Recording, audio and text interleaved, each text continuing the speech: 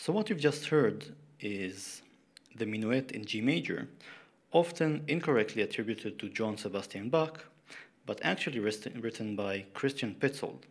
So my apologies to Mr. Petzold for not putting his name in the video's title in order to help people actually find it. In each bar, first of all, you can download the PDF sheet music for the paper. Just look underneath in the video's description and you'll find a link to the PDF sheet music. You don't really need it to play the piece because you can just follow what's going on the screen. And on the screen you see, first of all, my fingers playing the piece in slow motion. And also in the top part of the screen, the notes that are being played and the corresponding fingering, meaning which finger should play which note. And the convention is, for those of you who aren't familiar with it, is that the thumb is number 1 and the pinky is number 5. So we have 1, 2, 3, 4, 5, 1, 2, 3, 4, 5.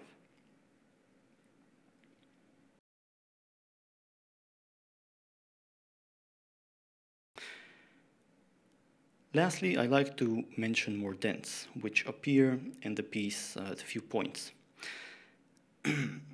A mordent is a musical ornament, which was very popular in musical notation at some point. And it basically means that, for example, if you see a note, say C, and you see a mordent above it, then you should either change it or substitute it for a quick triad of notes going like this if it's an upper mordent, or like this if it's a lower mordent. The two have the two look similar but are slightly different. The lower mordent has a line through it.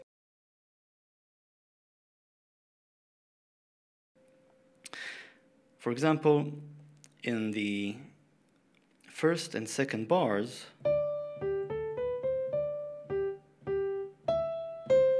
there is a mordent on the C there.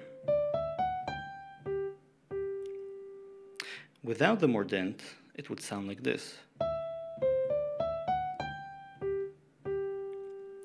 With the mordent, it would sound like this.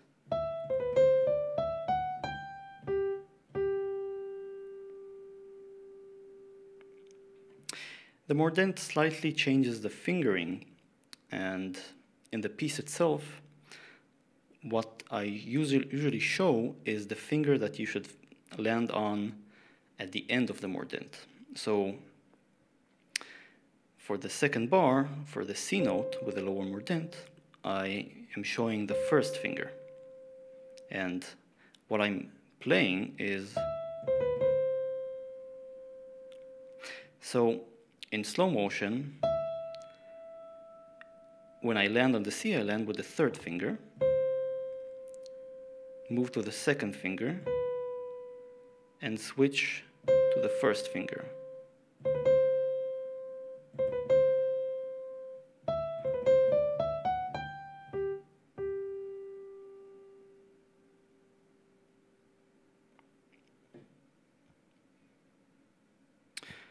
That's it.